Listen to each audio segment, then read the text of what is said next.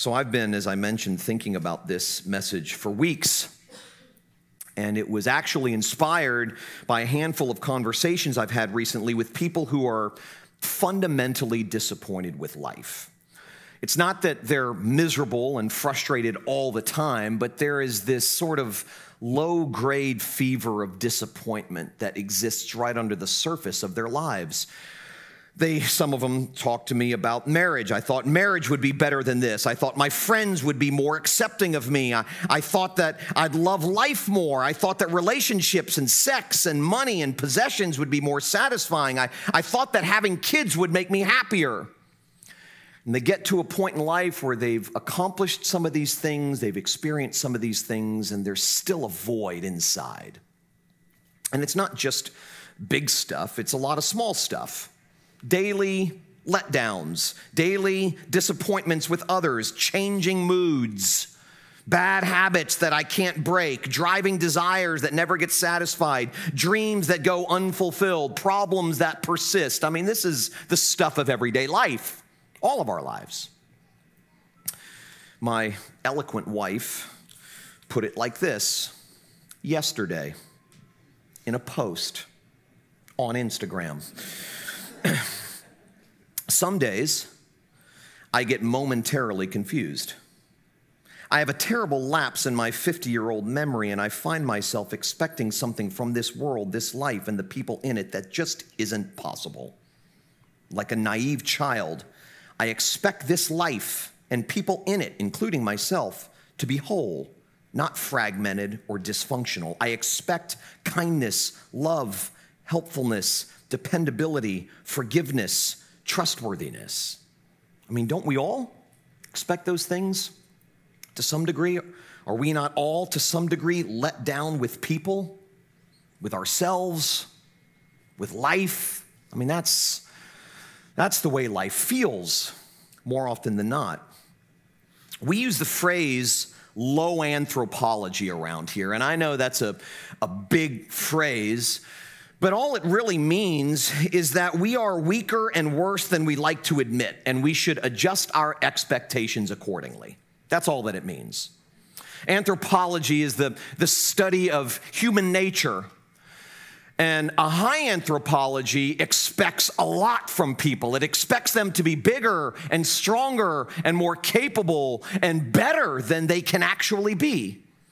Low anthropology, which is what the Apostle Paul is talking about in Romans 7, expects us to be weak, expects us to be worse than we like to admit. It means having a view of ourselves and others that admits that we all need help. In other words, it's an honest assessment, a realistic assessment of the human condition. It looks at people realistically, not idealistically. And what it sees is that none of us are angels. None of us. We're all imperfect people with a host of limitations and a host of deficiencies. So I expect fallen people to fall down. I expect broken people to break things. In other words, I expect sinners to sin. If I didn't, I couldn't be a pastor. I would lose my mind. I would grow so incredibly impatient that I would quit. I expect you guys to screw up, okay? I expect your ego. I expect your pride. I expect to hear about your fears and your insecurities. I'm not surprised by that stuff. In fact, it helps me to not be judgmental, but instead to be empathetic. Having a low anthropology is not only a gift to yourself, it's a gift to other people. Because you don't find yourself growing increasingly impatient when someone who's broken breaks something, or when someone who's fallen falls down again. You expect that stuff. So like I said, the only reason I'm able to be a pastor is because I expect that stuff.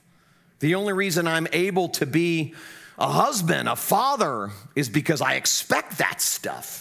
The only reason I don't drive my wife and my kids and my extended family crazy is because I expect that stuff. So if that's a good phrase to describe humans, low anthropology, we may need a similar phrase to describe life. Maybe we can call it low sociology. Sociology is kind of the study of human cultures and life in this world. That would be the idea that life is harder and less satisfying than we want it to be, and we should adjust our expectations accordingly there also. So we not only suffer from a high anthropology, expecting ourselves and others to be better than we are, but we also suffer from a high sociology, expecting life to be better than it is. And this is one of the reasons I absolutely love Romans 7. Love it. One of my favorite chapters in the Bible. Romans 8 is my favorite chapter in the Bible. Romans 7 is a close second. Romans 7 is an expectation adjustment truth straight from God. And it saved my life many years ago in my early 20s. I, as you know, perhaps you don't know, grew up in a Christian home, middle of 7 kids. At the age of 16, I dropped out of high school, got kicked out of my home.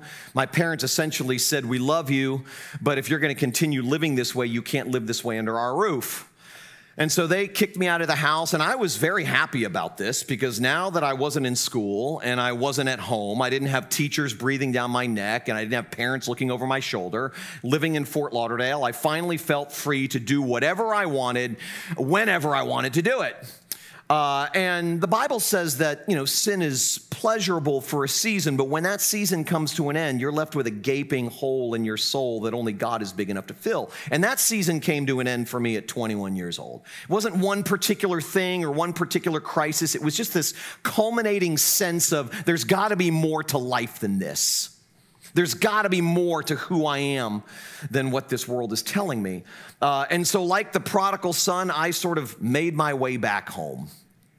And as a new Christian, I stopped doing the things that I had been doing, and I started pursuing the things that I ought to be pursuing, and God changed what it was that I got excited about, and He really did a deep work inside of me. He brought me from death to life, really. Essentially, that's what He did. And I decided that it was important that I read the Bible. Growing up in a Christian home and going to Christian schools, Christian private schools my whole life, the Bible was an important part of those places. And being in church most of my life, being raised in church, I knew the Bible was an important book. I knew the Bible was where God spoke to us. And I thought it would be important for me as a new, fresh, young Christian to start reading the Bible. So I started, and I made my way through Genesis, Exodus, and made my way through those books relatively easy because I knew those stories. And then I got to Leviticus and Numbers and Deuteronomy, and I almost quit. It's like, what does this have to do with anything? I don't understand any of this stuff. It was very meticulous and laborious. And then I sort of skipped to the Psalms, and I love the Psalms. And Proverbs, those are easy to understand. And then I got to the minor prophets and the major prophets and all the prophecies, and I got really confused, and I almost quit again. And so I decided to skip to the Gospels, to the New Testament, Matthew, Mark, Luke, and John. And so I read Matthew, Mark, Luke, and John, and some of the parables were confusing, but for the most part, I understood what was going on there. These were familiar stories to me. And then I got to Acts, and I loved the book of Acts, because it's basically just a history of the early church. And then I got to Romans, and Romans chapter 1, 2, 3, 4, and 5 are really heavy theological lifting. Actually, Romans 6 is too. And so I almost quit again. I was like, I kind of understand some of this, but I don't understand a lot of this. And then I got to Romans 7. And Romans 7 changed me. Because I encountered in the Apostle Paul someone who got me, someone who understood me. You see, when I was a new Christian in my early 20s, I expected to be getting better and for life to feel easier. Someone once said that every day with Jesus is sweeter than the day before, but that wasn't true for me. That wasn't true for me. And I was suspicious that that wasn't true for the person who said it either. I felt like an even bigger mess and failure after I became a Christian than I did before. Life felt harder. So when I read Romans 7 and the Apostle Paul is saying things like, I thought I was a pretty good guy until God's law showed me that I wasn't. In fact, I didn't even know that I coveted until I read God's law, which said, do not covet. And then I discovered I wanted everything that didn't belong to me.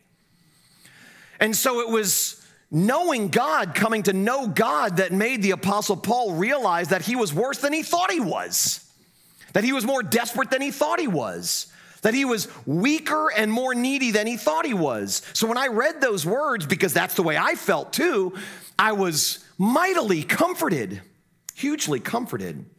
A few times I almost threw in the towel to this whole Christian thing. I almost quit because I knew I couldn't do it. I wasn't doing it. I had heard the stories of people's lives changing dramatically, and my life didn't really feel like that. I mean, I felt alive on the inside. I felt a connection with God that I had never felt before. But in terms of my desires and my habits and all of that stuff, I wasn't changing nearly as quickly as I thought I would be. And so I almost quit. And then I read Romans 7, and like I said, I thought, this guy gets me. He's describing the way I feel. He's describing about himself the way I feel. He's not describing the way life ought to be. He's describing the way life is. He's a realist. And I loved that. It comforted me. It encouraged me to know that I wasn't the only one struggling. I wasn't the only one doubting. I wasn't the only one questioning whether this was legit. Paul did too. At the time, I was going to a Christian college that championed the phrase, in fact, they were known for this phrase, the victorious Christian life. That sort of flavored everything they talked about in classes, in chapel. In fact, I remember sitting in the president's office one time and sharing my story and how I continued to struggle in ways that I didn't expect now that I was a Christian. I remember sitting there like it was yesterday. And he listened very kindly. He was a very kind, soft-spoken man. And then he said something that I'm sure he thought would be encouraging to me. He said, Tullian, as you continue to strive to be more like Jesus, you will arrive at a point where you're no longer committing any known sins. You will be victorious. Well, if I didn't feel deflated before, I certainly felt deflated then. I'm thinking, are you kidding me? I can arrive at a place in this life, in this wretched life, this hard, difficult life, with all of these hard, difficult people that are trying my patience all day, every day, that I can arrive at a place where I'm no longer committing any known sins? I mean, I know that he intended for that to be empowering and encouraging, but it was deflating. He was teaching me to expect more from me and this life than God ever promised. And that can be incredibly deflating. It can be incredibly defeating. And a lot of people give up on this whole thing because they've been taught something like that. Maybe not those words. Maybe something's been implied that it, at the very least, implies if you're a Christian, you should be getting better and better and cleaner and cleaner and stronger every day. And if you're not in the ways that we describe, then you might not even know God. Okay, there's a lot of people in this world, I hear from them all over the world, who are ready to throw in the towel when it comes to this God thing because they've been told that they need to be better. They need to be cleaner, that if they really knew God, their lives would look very different than the life that they have.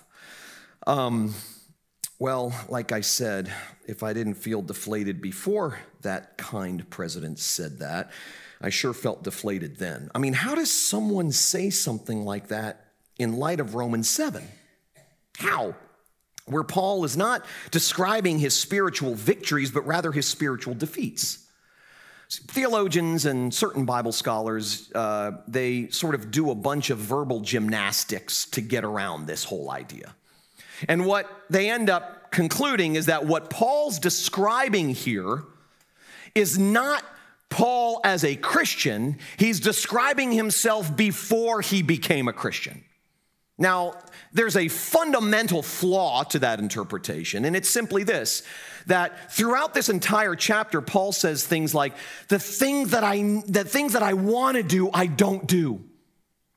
I love God's law, he says. I desire to do what God wants me to do. I just can't seem to do it.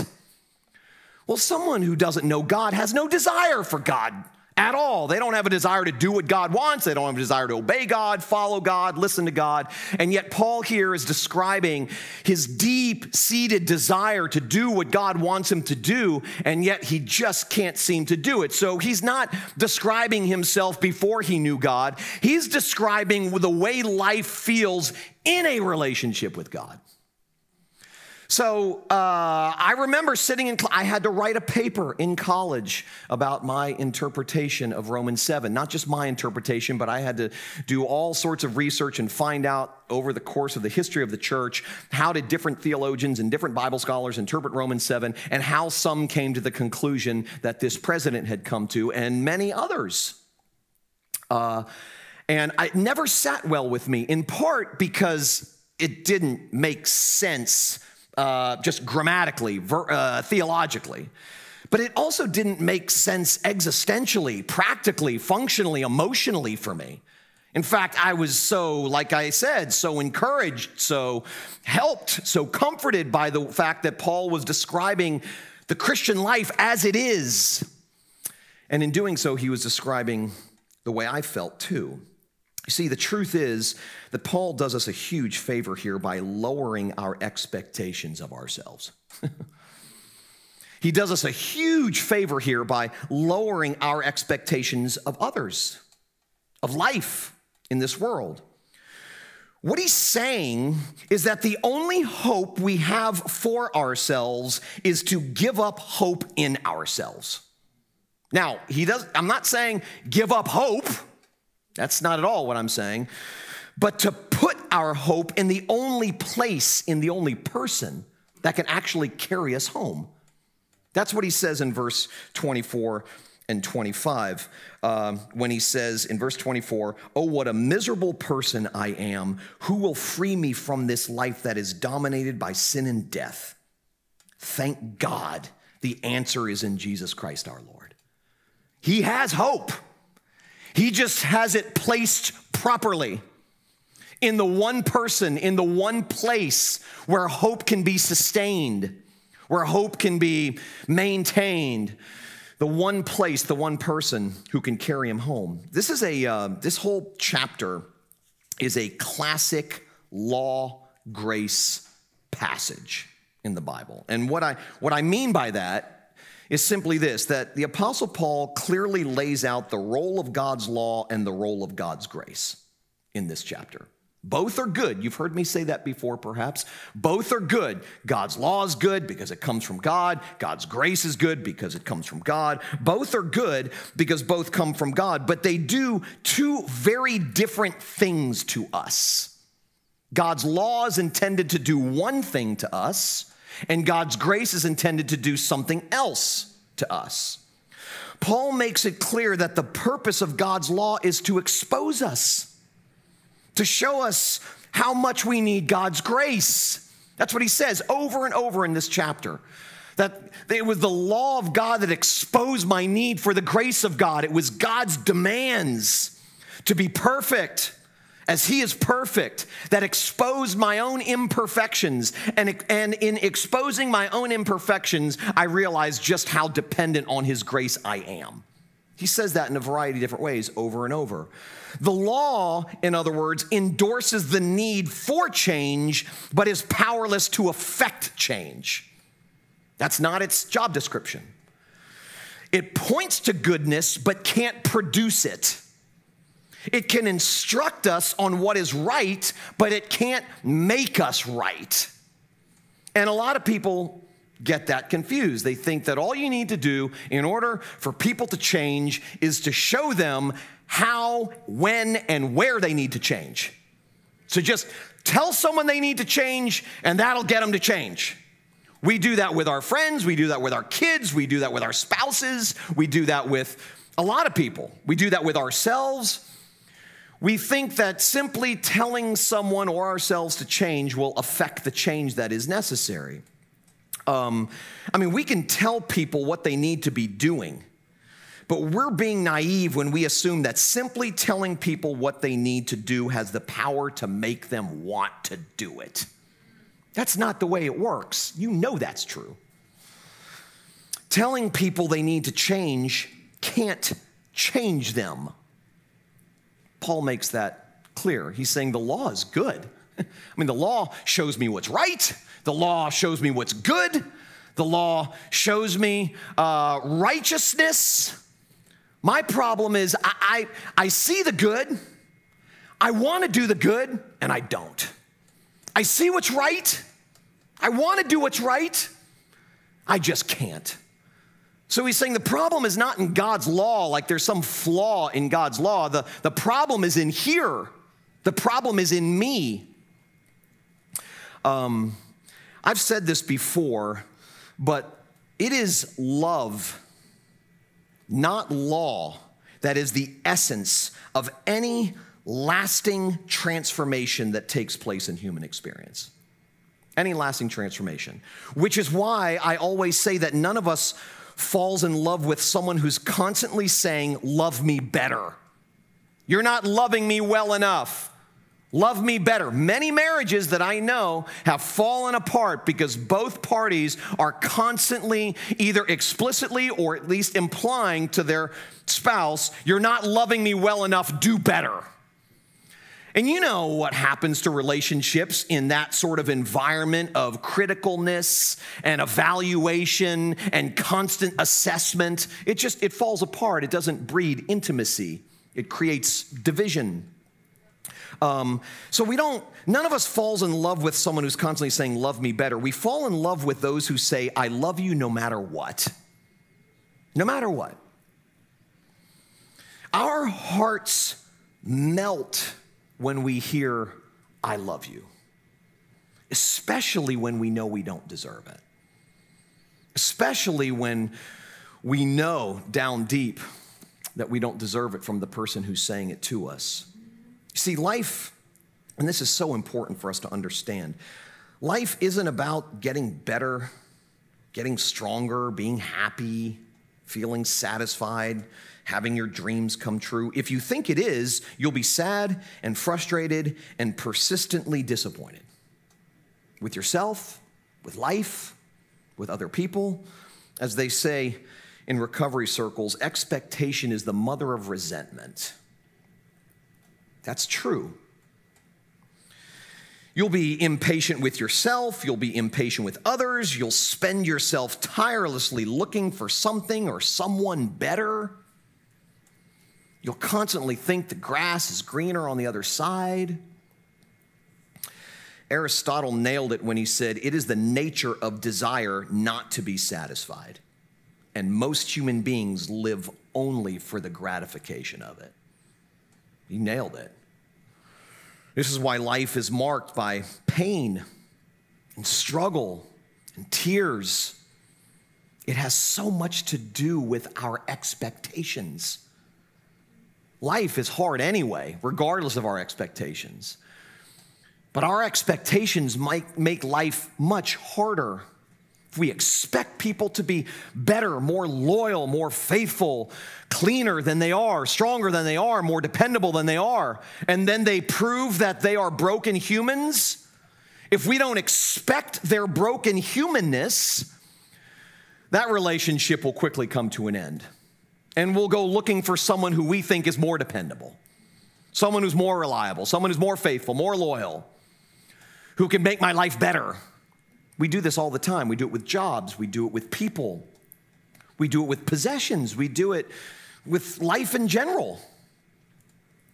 This is why life is marked by pain and struggle and tears. In fact, Romans 8 says the world and everything in it groans like it's in childbirth.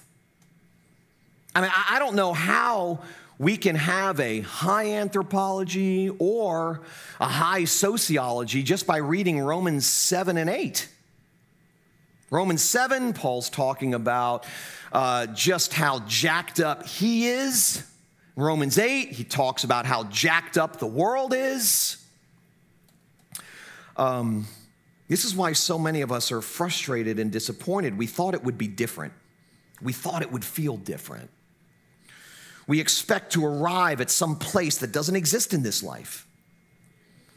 So you see, life isn't about those things. Well, if it's not about that, and that's kind of what they told us it was about, both inside the church and outside the church, if that's not what life is about, then what is life about? It's simpler than you think it is. Life is simply about hearing, I love you no matter what, in the middle of our failures, in the middle of our disappointments, in the middle of our sadnesses and our unfulfilled longings and our shattered dreams. Life is about knowing that you're safe and sound in the arms of an unlosable lover who promises to never leave you, who promises to never forsake you, who demands nothing from you and gives everything to you. Resting in that, knowing the truth of that, will set you free. It won't make our pilgrimage through this life less rough as a broken person living in a broken world with other broken people, but it makes it survivable. And it gives us a little bit more patience and a little bit more perspective as we make our way through this world, as we live in the relationships that we do. See, God doesn't promise to fix us in this life. He doesn't. What he promises is something far better. He promises to love us unconditionally and unashamedly in our unfixedness. That's his promise. He doesn't promise to rescue us from the valley of the shadow of death, as David says in Psalm 23. He promises to be with us in the valley of the shadow of death. See, the hope of grace is not that we will, in this life, get past our hurts and disappointments, our guilt and our feelings of regret. It's not that we will have a good and easy life that is fulfilling in all the ways we want it to be. The hope of grace is that God promises to be with us in our hurts, in our disappointments, when we struggle with guilt and regret, when life is bad and hard and unsatisfying. The ultimate issue is the steadfast love of God that never ceases. That's the issue. That's our hope. Brennan Manning, in his amazing book, The Ragamuffin Gospel, which I've recommended before and I will recommend it again. It's not a difficult read. If you're looking for a book to read and you've read all of my books, those are first, okay? I don't care if you read them. Just buy them. Just kidding. Brennan Manning's book, The Ragamuffin Gospel, is, top of the totem pole. And I love what he says in it. He says, when I get honest, I admit that I am a bundle of paradoxes. I believe and I doubt. I hope and I get discouraged. I love and I hate. I feel bad about feeling good. I feel guilty about not feeling guilty. I am trusting and suspicious. I am honest and I still play games. To live by grace means to acknowledge my whole life story, the light side and the dark. In admitting my shadow side, I learn who I am and what God's grace means. As Thomas Merton put it, a saint is not someone who is good, but someone who experiences the goodness of God. There's a Catholic theologian who said that faith is like relaxing. And what he meant by that is, how do you feel when you're in the presence of someone you know loves you no matter what? You know, you tend not to wear masks as much. You tend to be more honest. You tend to be less defensive. You're more free. You're relaxed. And this Theologian said that's what faith is. It's relaxing in the presence of one who is fond of you no matter what, who loves you no matter what. So maybe you'll get better. Maybe you won't. Maybe you'll kick the habit. Maybe you won't. Maybe your marriage will improve. Maybe it won't. Maybe your son will call you. Maybe he won't. Maybe you'll find love. Maybe you won't. None of that is ultimately the issue. Ultimately. As I said, the ultimate issue is the steadfast love of God, which never ceases. Whether you kick the habit or not, whether your marriage improves or doesn't, whether you get better, however that's defined, or you don't. I've said to you many times that I look over the course of my life, the last 50 years, 51 now, and you know, I look back and I go, in some ways I've gotten better. In some ways I've gotten worse. In most ways I've kind of stayed the same. I mean, I still get frustrated at the same things I got frustrated at years ago: long lines, traffic jams, stupid drivers on Indiantown Road. I mean, I still find myself struggling with some of the same issues of pride and ego and jealousy that I had since I was a kid. You know, in some ways I've gotten better. I may not act out as foolishly as I used to when I was younger. In some ways I've gotten worse. I've said this before, that when I acknowledge the ways I've gotten worse, it's actually a sign that I'm getting better. And when I become proud of the ways I've gotten better, it's actually a sign that I'm getting worse. So most things just stay statically the same. And if we're honest, we admit that. The ultimate issue is the fact that God's love never blinks, never bails. That God doesn't love us because of our worth. We are of worth because God loves us. That is what gives us dignity. That's what gives us the stuff we need. So what if the secret to some kind of peace in this life is a growing awareness of our need for help? What if that's the secret? What if the key to being okay has more to do with accepting our limitations and being honest about our not okayness? What if real recovery is marked by a growing acceptance of the fact that we will, in this life anyway, never fully recover? That we can be healed, but not whole. And that's okay because we're loved. What if that's what it's about? Think about that. Think about how that would change the way you view yourself, how that would change the way you view the people in your life. Think about how that would affect the next argument with your significant other, or if you're dealing with their selfishness or they're dealing with your selfishness, or when you're dealing with your children's disobedience, or whatever the case may be. Think about it. Think about the gift that a low anthropology and a low sociology has, not just to us, like I said, but to the people around us. We become a little bit more patient, more gracious, maybe more merciful, more quick to forgive. Fruit of the Spirit kind of stuff.